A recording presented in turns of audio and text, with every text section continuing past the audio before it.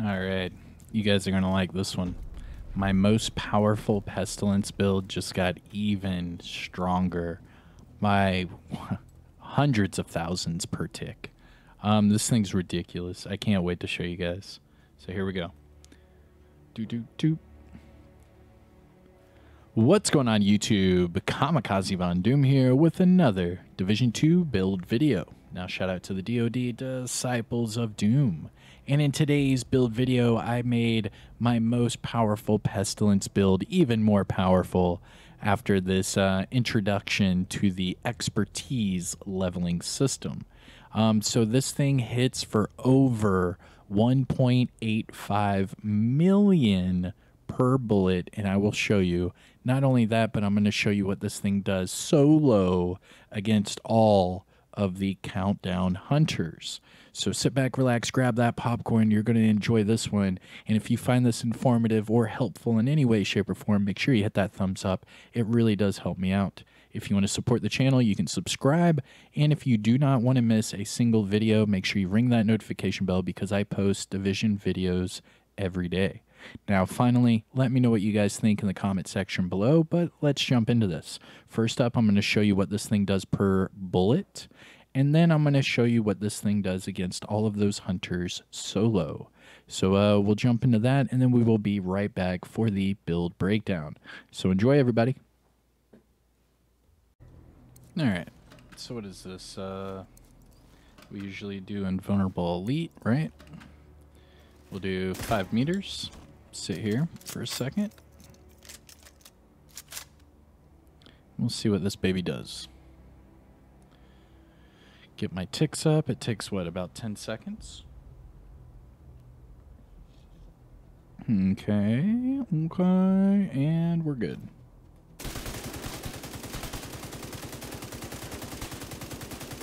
Hitting for just under 1.1 mil to the head. 1.855. 1.855. Do it again.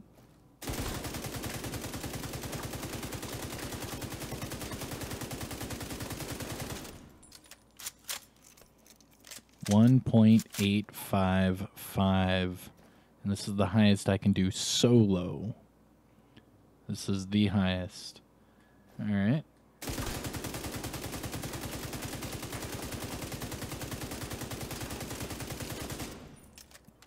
Again, 8.5. Nice.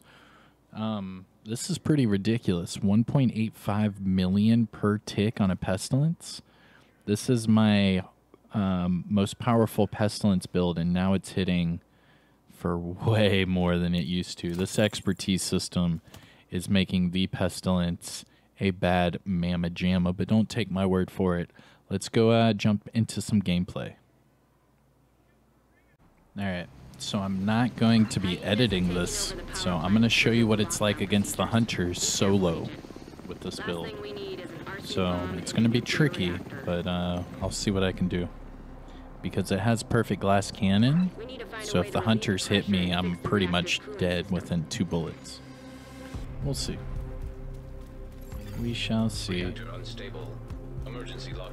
Just to help me out, I'll do riot foam and shock trap.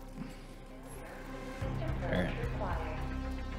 Now, because I'm tier 1 from the technician, I get 3 charges on my riot foam instead of the 2.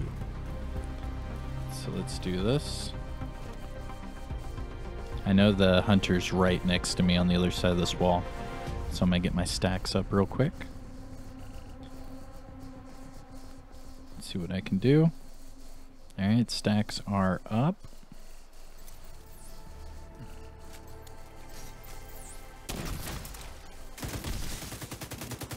Oh, he's immune.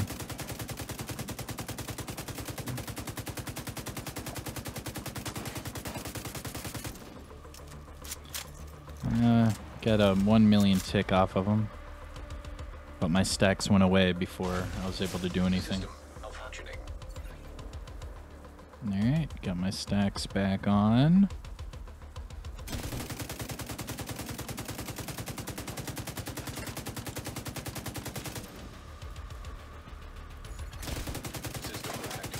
Oh. Serious trauma detected. Got him. Got him. It doesn't help when they have the hazard boost on too, so now my shock traps and my riot foam aren't even helping me at all. That sucks. Let's see. Let's hope that this one gives me that hazard. Come on. At least make it easier for me. What is this? Skill cooldowns. Crap, dude. So none of my skills are going to work against the hunters. They're fully immune. What can I do? What can I do? Let's do... crap, man. This sucks. This sucks. Let's do... shrapnel. Alright, we'll try it this way. Unless this boost right up here gives me the hazard, but I doubt it. We'll see. Please, please give me the hazard. These hunters are hard when they're immune to everything else. Yes, there we go. Alright. So now I can go back to my riot foam and my shock trap. Alright, there we go.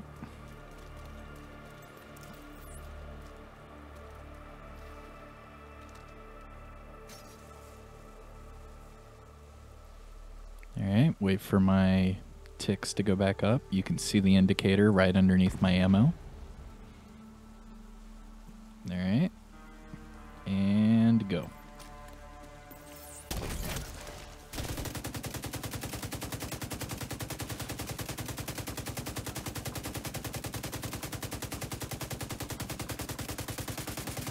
Almost had him. Almost had him. Like I'm at 1.3 million ticks, 1.5 million ticks, 1.6.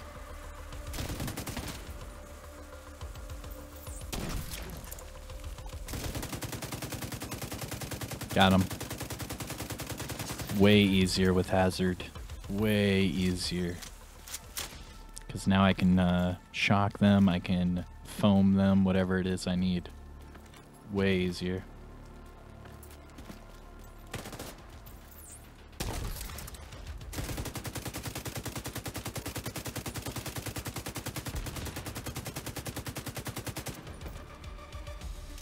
Alright.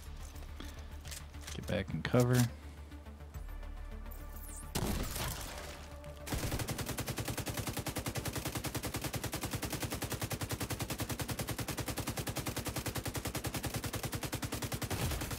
Oh yeah, the hunters are going down now. There we go. There we go.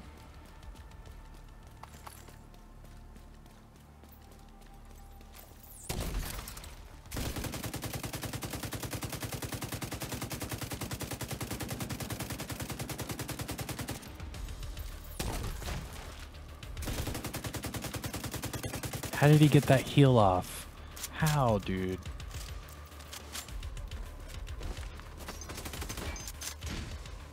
Oh, he didn't get shocked out of any of those? Oh, man.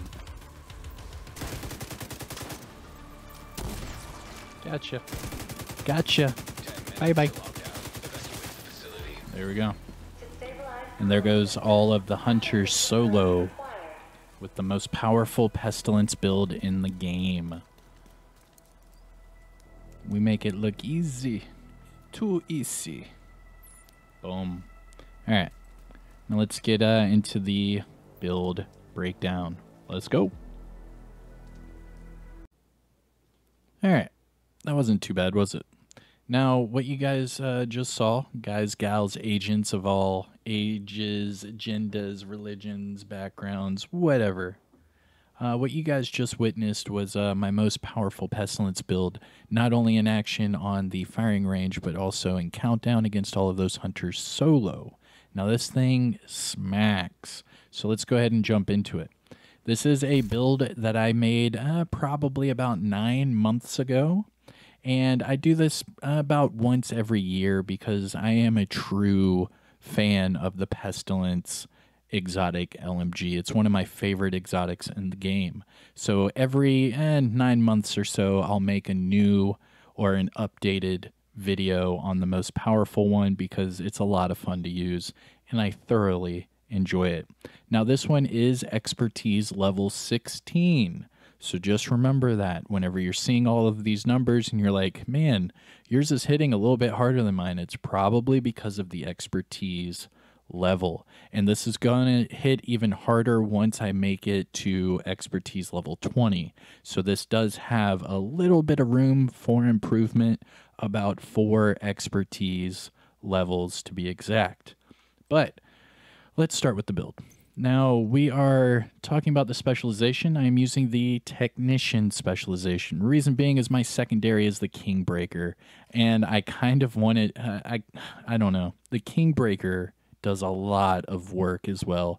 Like, if I can get all of the stacks from the Pestilence on an enemy, and then switch to my Kingbreaker, and then get that perfect flatline from that laser pointer, oh my gosh, this thing hits really, really hard.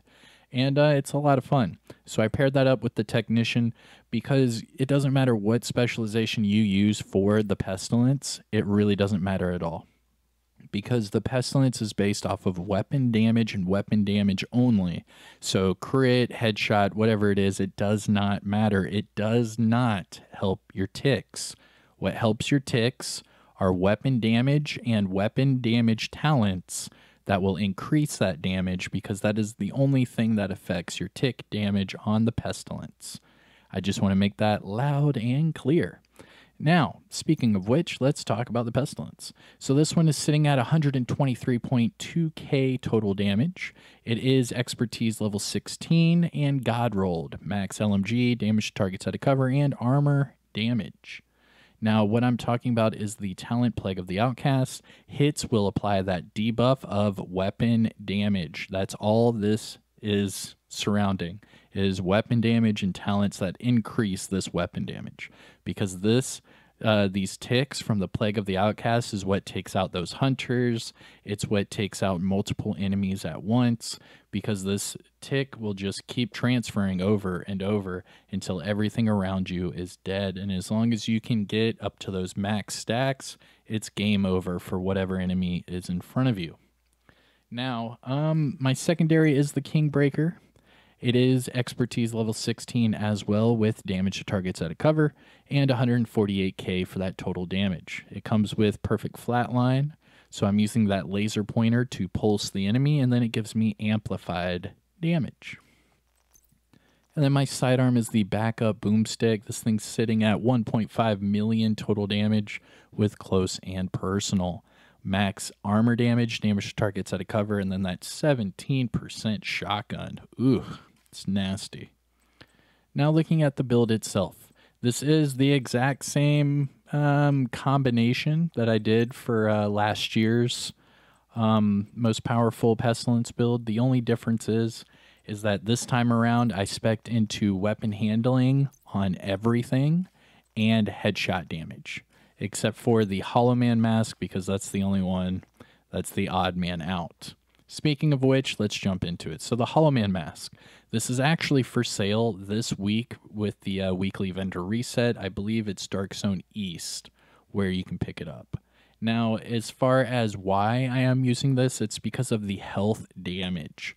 Now, that 10% health damage does help out your Pestilence. Any sort of multiplicatives at all will help out your Pestilence. So armor damage, damage to targets out of cover, health damage, all of these things help. Now, you could do 3 pieces of Walker, being the holster, the backpack, and the mask. However, if you look here in the brand set bonuses, you would only get 5% damage to health. Now, this Hollow Man gives you 10% damage to health. So that's where this kind of, goes above and beyond, because I'm getting that extra 5% health damage. Now, this mask, I do get hazard from the brand set bonus. Doesn't really matter. I am only using it for that health damage attribute. Now, I re-rolled the core attribute to weapon damage because I needed that extra, weapon damage to get that Pestilence tick up.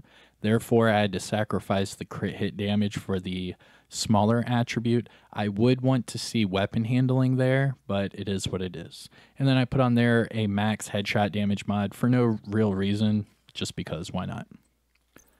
Speaking of the Walker Harris, here is the backpack. Now, the Walker Harris brand set bonuses I get from this build, I get the weapon damage and armor damage. Now, as far as the attributes here, max weapon damage for the core, headshot, and weapon handling with a max headshot mod. Now, for the talent Vigilance, this increases my weapon damage by 25%, which does help out my Pestilence. Going to the chest piece, the Sacrifice chest piece. This is the named Providence Defense chest piece with Perfect Glass Cannon. It amplifies all damage you do by 30%, and this directly helps my Pestilence. Now, as far as the attributes and brand set bonus, I get 15% headshot from the Providence Defense brand set. It is max on the core attribute, and it comes with weapon handling and headshot as well, with a max headshot mod. Going to the gloves, Contractor gloves. Now, the Contractor gloves are the named Petrov gloves with armor damage. Now, armor damage is another multiplicative buff that does help out our weapon damage, which directly helps out our Pestilence. Also, Petrov, the brand set bonus, gives us 10% LMG damage, which also increases our Pestilence ticks. Now, as far as the attributes here, max weapon damage for that core and weapon handling. Going to the holster, the other piece of Walker Harris. This one, max weapon damage for the core, crit damage, and weapon handling. Again, the crit damage doesn't matter, neither does the headshot. That weapon handling is what I want, just so I can reload faster, get more bullets downrange, and get more ticks on those enemies. And then the Sawyer knee pads, this is the oddball because it does come with a blue core attribute. However, the talent is the entire reason why you're using it, because it gives you an extra 30% weapon damage just from the talent alone. And that by itself is better than anything else you could put on here, including the Fox's Prayer knee pads. Now, for this one, it does come with that blue core attribute and then explosive resistance and health. Neither one of those help out my Pestilence. It's all about the talent, stand your ground. You cannot move. However, because you're not moving, it'll gain stacks of weapon damage. Each stack is 3%. You can get a max of 10 stacks. So what you do is you sit in place, you get your stacks up, and then you can move around for 10 seconds before you lose them. So you have to sit in place for 10 seconds, and then you can run around for 10 seconds, and then you'll lose those stacks, just so you know. And that is the most powerful Pestilence build in the game. I am sitting at around, 1.855 million damage per tick with this combination. Now, as far as the skills are concerned, I was just using these for the hunters, the shock trap, and the riot foam. It was perfect for those hunters and countdown. I loved it. Now let's finish off with the stat sheet. Pestilence, here we go. 115.6 on the weapon damage, 10% crit chance, 69 crit damage with 150% headshot. Don't forget about the armor damage, health damage, and damage to targets out of cover. Now going to the offensive tab, we're at 106 for the all weapon damage bonus and 40% for the LMG damage bonus. So every time I use the Pestilence, I have 146% damage bonus total. For the gear talents, I am running Vigilance, Perfect Glass Cannon, and Stand Your Ground. This is from the Walker backpack, the Sacrifice chest piece, and the Sawyer knee pads. Defensive tab, 913 for the armor, 355 for the health, with explosive resistance and hazard, but that is mainly due to my watch level. So, this is my disclaimer I do for all my build videos. For this build video, I am shade level 3,309. That means all of these attribute boxes are maxed out 50 of 50.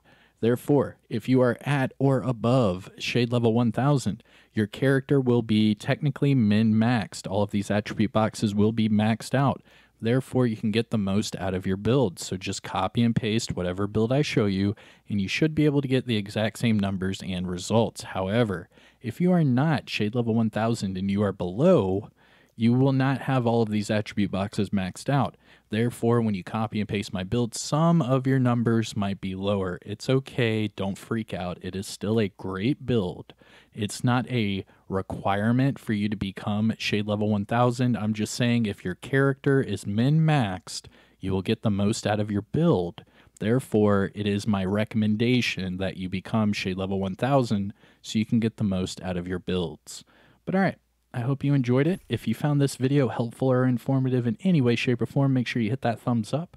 Subscribe if you haven't already, and let me know what you guys think in the comments section below. But with all that said and done, I am Kamikazevondoom, and I will see you all in the next one. Take care, everyone. Peace.